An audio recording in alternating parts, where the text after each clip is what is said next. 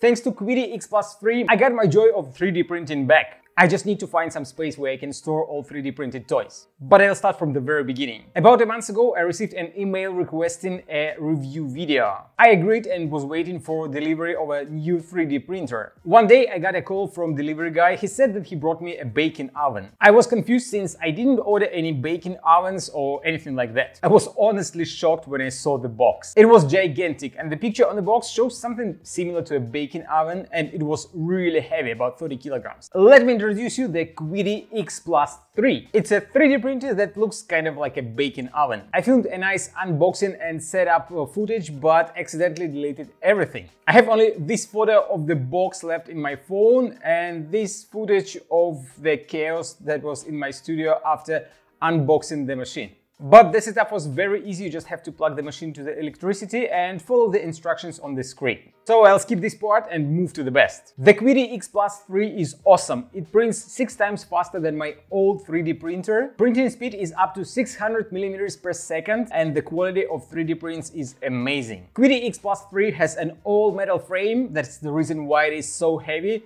The weight of the 3D printer is 24.3 kilograms. The QWERTY X Plus 3 has a door and a top cover, and when you close both of them, it creates a temperature controlled chamber. There are 3 cooling fans inside the chamber and you can control each one of them individually, even while printing. Due to a high speed, the 3D printer shakes a lot, but it has a resonance compensation that helps to make your prints smooth. You can calibrate it anytime from the setup menu. The calibration looks a little bit weird. The printer starts shaking and making all kinds of vibration noises, but after 2-3 minutes the calibration is done and the printer is ready to produce some high quality prints. Printing area of the QWERTY X Plus 3 is 280 by 280 by 270 millimeters. And it has a flexible plate. Before each print, the machine does automatic leveling, which can be disabled if you don't want to do it every time. And the machine takes measurements all over the printing bed. Filament is stored in a dry box, which is located on the back side of the machine. More about it in a minute. I'll start printing the clutch puzzle from Indian puzzle designer Girish Sharma. The puzzle has 3 parts and I'm going to print each part in a different color. The first piece is printed with yellow filament. It took me about 30 minutes to finish it. It would take me probably 5 times longer on my old 3D printer. That's probably one of the reasons why I wasn't printing as much.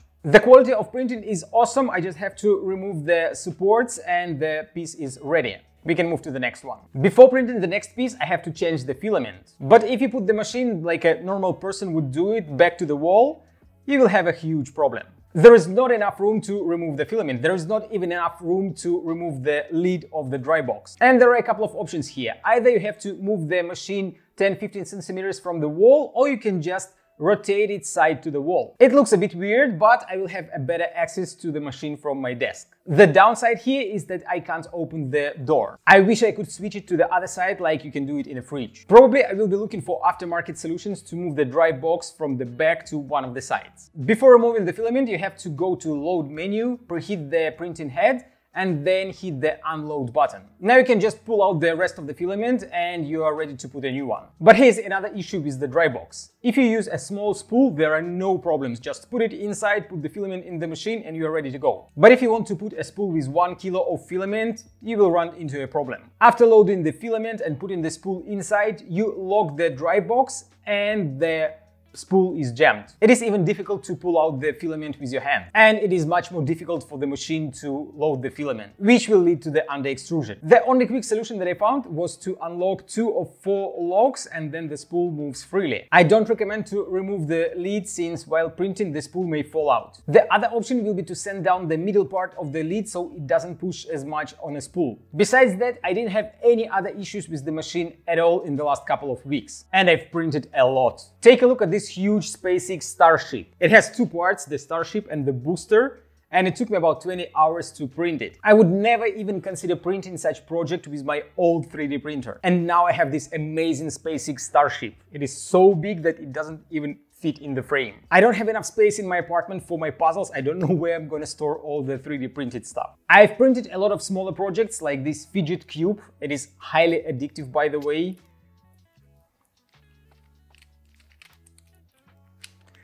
It's hard to stop playing with it. These Chinese puzzle balls are amazing as well. I have no idea why it is called a puzzle, but it is a nice fidget toy. This project is called Safe from the Rain, and I think it is the best way to showcase the quality of the printer. The distance between the top and the bottom parts is 89 millimeters, and the QD X+3 managed to print these strings extremely well. I didn't change any settings of the machine, it runs on the factory default settings, and the result is amazing. Let's move back to the clutch puzzle. It took me about 2 hours to print all 3 parts, and the result is amazing. I can already see that all parts will fit nicely. And I'm not gonna have any issues solving the puzzle because of poor print quality. I'll try to solve this puzzle in a minute, but first I have to finish my QD X+3 review. I think it is an awesome 3D printer, fast, reliable, and reasonably priced. Do you need it as a puzzle enthusiast or a puzzle collector? You can probably choose smaller and cheaper QD printers, but if you're a puzzle designer and you print a lot of puzzles for sale, this machine will definitely be very helpful in your business. Thanks to QD X+3, my Joy 2 3D printer is back and I will be printing a lot. I just need to find some space where I can store all 3D printed toys. If you like the QD X+3 and you want to buy this amazing 3D printer, link will be in the video description. And if you want to see my attempt to solve the clutch puzzle, keep watching the video. So let's try to solve the clutch puzzle. Let's check first if the parts fit nicely together, if I don't have any issues with the print. Looks like the parts are very well made, which is very good since this puzzle requires some tricky moves to solve it. Yeah, that fits nicely. Let's try this part with this piece. Yeah, everything moves nice and smooth. So yeah, the printing quality is amazing. Just what I need for puzzles. Okay, now let's try to solve this puzzle and see what I can do. There are 3 parts. These 2, they have a similar part here, and I guess this orange piece is supposed to go inside of the red piece, with this part, the L-shaped part, fitting right here. But there is no easy way to do that. Okay, what can I do? I can put it like that, rotate it. Yeah, I can rotate it. Yeah, but I won't be able to put this piece inside, since the part will always be outside of the red piece. So I have to find another approach to putting this piece in. Yeah, as you can see, that's not what I'm looking for. Okay, maybe I can kind of rotate it around the other side. No, the L-shaped part will be facing like the opposite direction, or it will be upside down. So that's definitely not the way I want it to be inside. Okay, let's take a look at the smaller piece, how we can fit it inside. So if this piece inside is like that, with the L-shaped part here, I have to find the way how to stick this piece inside so that it works well with the rest of the parts. That looks good. Let's see. Almost good, but it won't. The orange piece won't fit because of this part of the yellow piece. Okay, let's try something else. This was actually a very nice fit. Let's see. This piece goes here. It fits nicely here. And if I add the orange piece, it goes around the yellow part. Yeah, I guess this is it. But how to fit everything inside? That is a tricky part. I already tried this approach and it doesn't help me. I can't fit it inside like this. Yeah, but that would be nice. Looks like there is only one way how to put it in, like that, but it doesn't seem correct.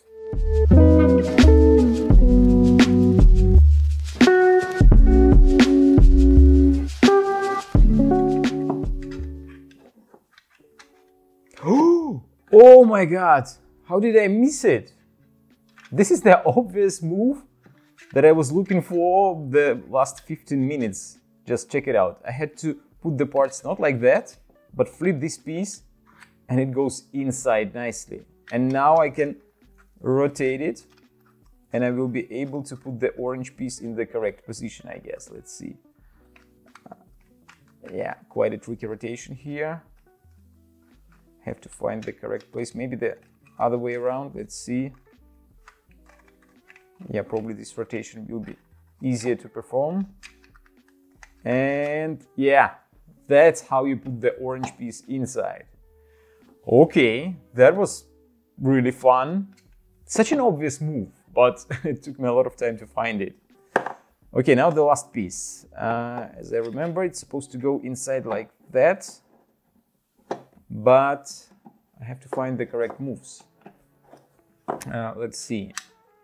I'm sure that the orange piece is supposed to be first inside, but now I have to deal with this one. The orange piece is on the way. It doesn't allow me to put the yellow piece in. What if I move it up? Oh, maybe I can move it to this side. I did it while trying to find the correct move to put the orange piece like that. Maybe I can put it here. Wait a sec.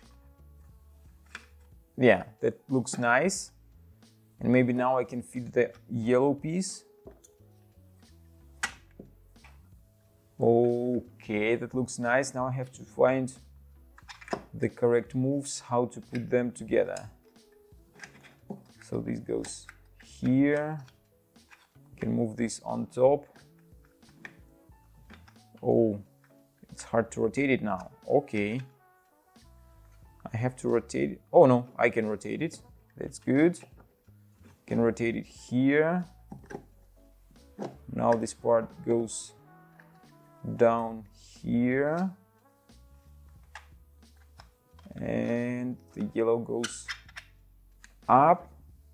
Oh, I think this is the last step. Oh, I'm close to the last step. Oh, done! The puzzle is solved. Okay, that was a fun one. Really tricky, a lot of rotations. Some of them are very difficult. The red and orange parts, they were just crazy. I spent a lot of time trying to find this move that helped me to solve the rest of the puzzle. The third piece wasn't that difficult, quite logical, but still tricky to put inside. Great one. And Jerry Sharma designed more than one puzzle of this kind, so I'm looking forward to trying some other of his designs. I wanted to try Jerry's TIC puzzles for a while now, but my old 3D printer wasn't reliable enough to print such complex parts. But now I can finally 3D print and try all the puzzles that I skipped. If you're looking for a fast and reliable 3D printer, take a look at the Quiddy X Plus 3, link will be in the video description. Thank you for watching my video, see you in the next one.